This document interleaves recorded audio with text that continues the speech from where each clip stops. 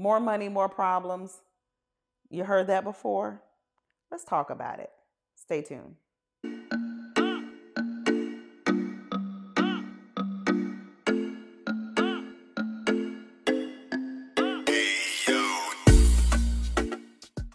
Hey, rich friends, it's Dr. T Mac here again for another episode. I was going to say episode. It's not really an episode because this is not my podcast.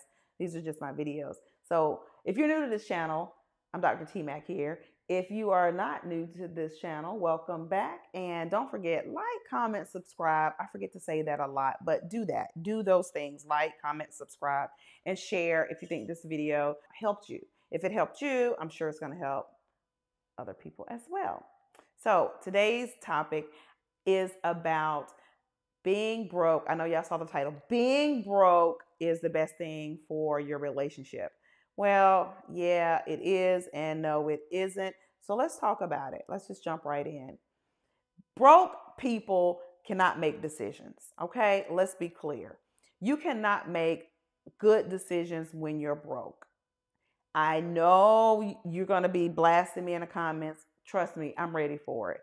I have been broke, and all I could think about was how can I make money? How can I get money? How can I pay my bills?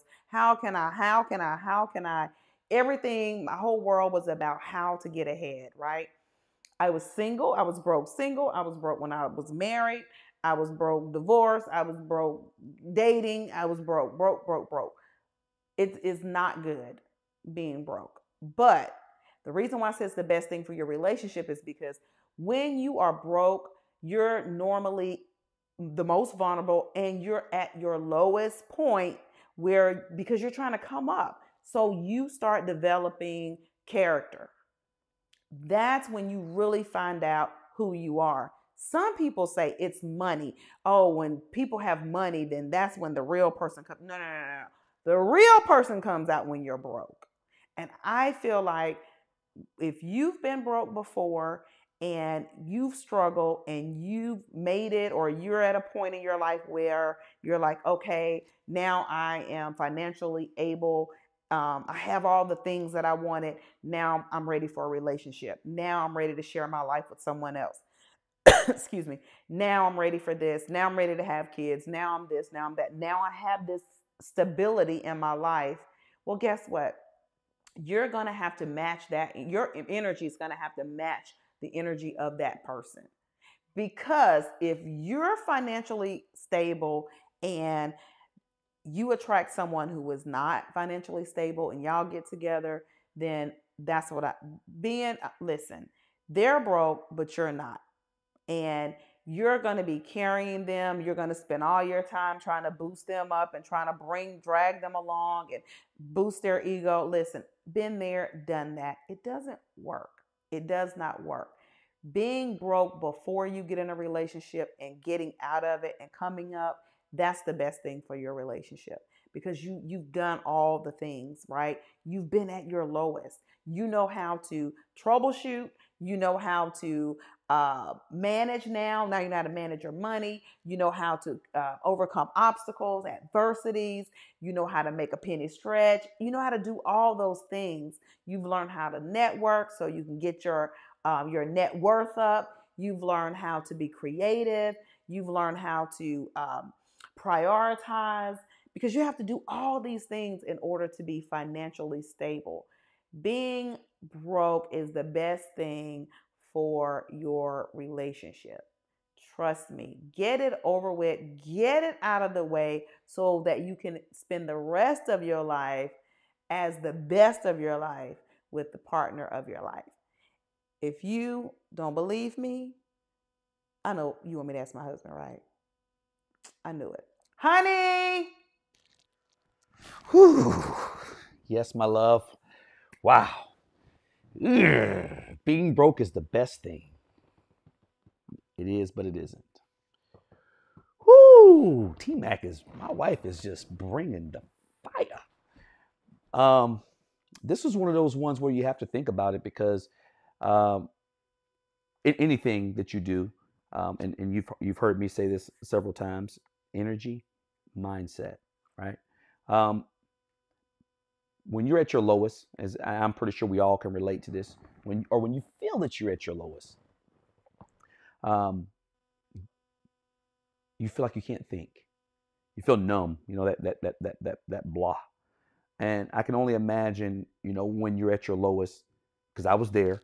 When you're at your lowest, getting out of a bad relationship, trying to reestablish yourself as a person, um, and you're just stuck. Um, those, as my wife said to me, were some of the best times. Was because when I transitioned from my previous marriage into my own world, I had to learn how to become an independent, um, really a single parent, uh, and keep things going. Yes, I tell my friends this all the time. As long as you have a job, you can get through it. But you got to be able to get through it, and you got to be able to have something, a trade or something that you can use to benefit getting yourself out of it. Because all we're looking for is a break. You don't know when that break's going to come. It's just like an entrepreneur. You know, if you keep working at it, you keep working at it, you keep working at it, something's going to hit. It's the exact same thing as when you're broke. Broke mentality. You're looking for something. You're looking for something. You're looking for something. But as long as you're putting in that work, as a job perspective, as long as you're putting in that work mentally, knowing where you are and accepting that. You got to accept it. This is where I'm at. This is my new world right now. But it's not going to be long, but this is where I'm at.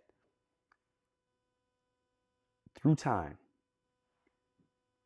through positive energy, because you still have to remain positive because you got people looking at you. You have your family looking at you.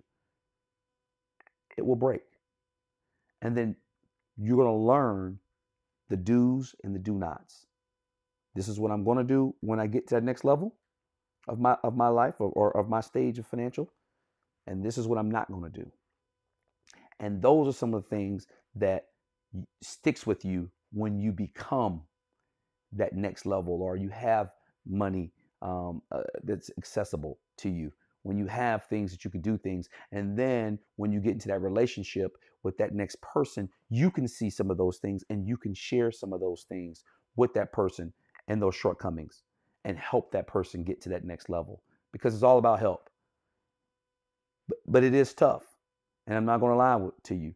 A lot of people feel that embarrassment, feel that sense of what we call our pride, the pride that will demise us at times. But if you become real with yourself and you're able to grow from that process, now your eyes, your lenses become a lot more clear, and you're able to make more decisions because you've been through it all. You've seen it all. And when you meet that partner, you can literally come forth and be able to say, hey, listen, I'm here. I can help. I understand. And let's get through this if this is the person that you feel that you want to spend your life with and you want to be as a partner. So keep those little things in mind. Keep those tools in mind. And just know that being broke is a good thing. But there's nothing like having money. I can assure you that. So with that, again, this is your boy, You got my perspective. You have my perspective. But we want to know your perspective. So let us know in the comments. And don't forget to also like this video, share this video, and subscribe to the channel. If you subscribe, then we'll know that you want to see more of Dr. T Mac. Three Strike McCray. See you on the next video.